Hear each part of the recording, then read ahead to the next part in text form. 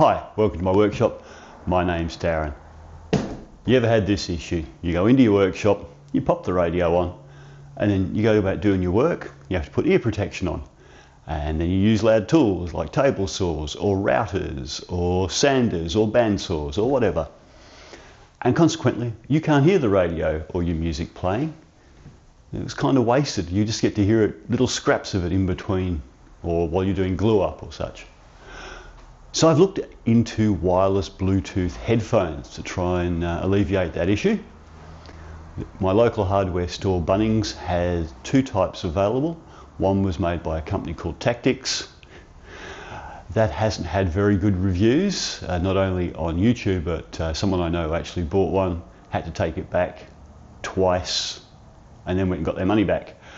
So the other type they had was this. This is the 3M WorkTunes Bluetooth earmuffs. Let's have a closer look at these. In the box you get a set of instructions, the earmuffs themselves, and a charging cable. They charge off your old standard USB, so you can charge them off a computer or a telephone or iPad charger. I have a USB charger, see, USB charger built into my Ryobi battery charger. So that's where I'll be charging the headphones from. The actual charging cable fits in just under here. It's a miniature USB and just slots in there. Yep, that way up.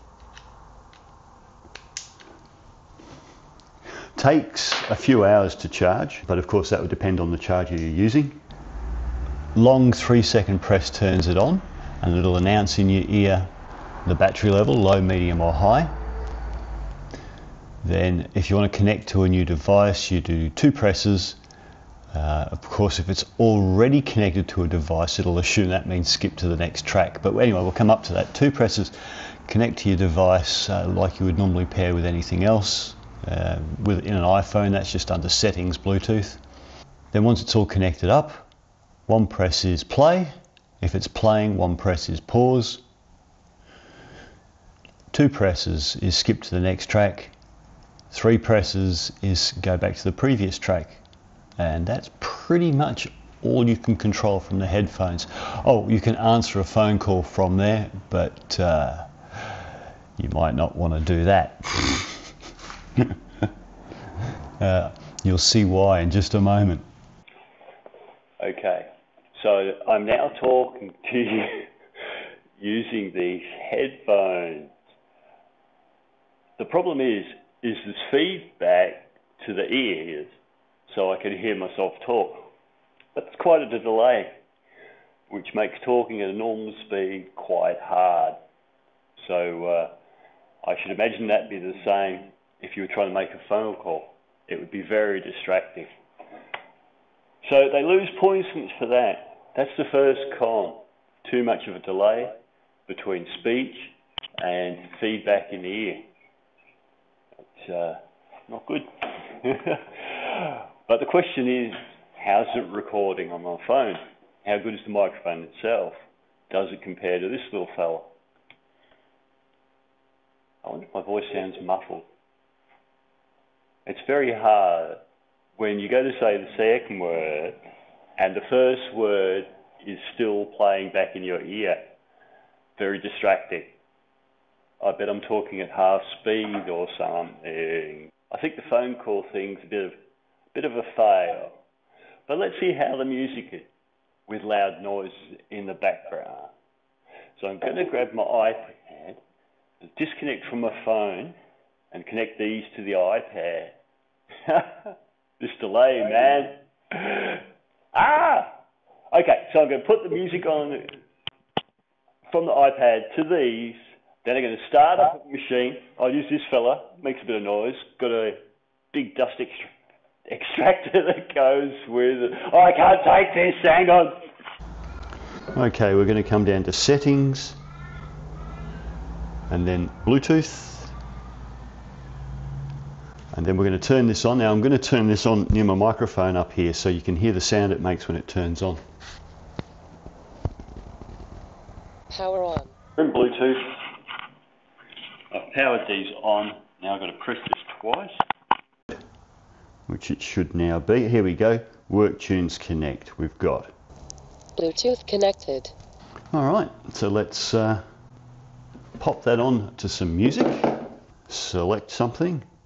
All right, so now the big test. Can I use these at a comfortable listening volume while using a machine? In other words, do I have to pump the volume up on these to a painful level to hear it while using a machine? I hope not. Let's have a look. Okay, that's a comfortable volume now.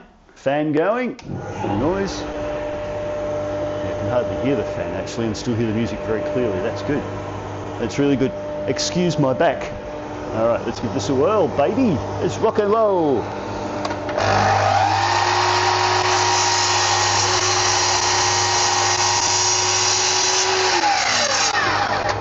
Okay, yeah, definitely a pass. I can hear the music then.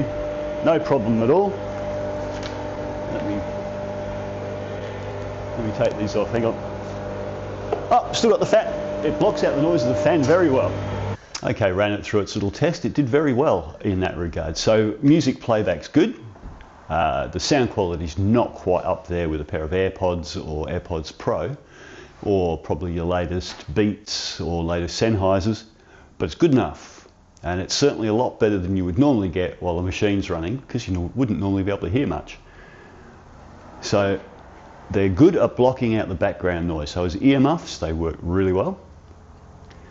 The sound quality is good enough. It's okay, there's nothing wrong with it. And it's clear while using machinery. So you can still listen to music while using your machinery. That's all the pros. Cons, there's too much delay between the microphone and the feedback in the ear to make it usable. It's just totally unusable for telephone calls. Forget it. Just don't bother. Take it off, pick up your phone.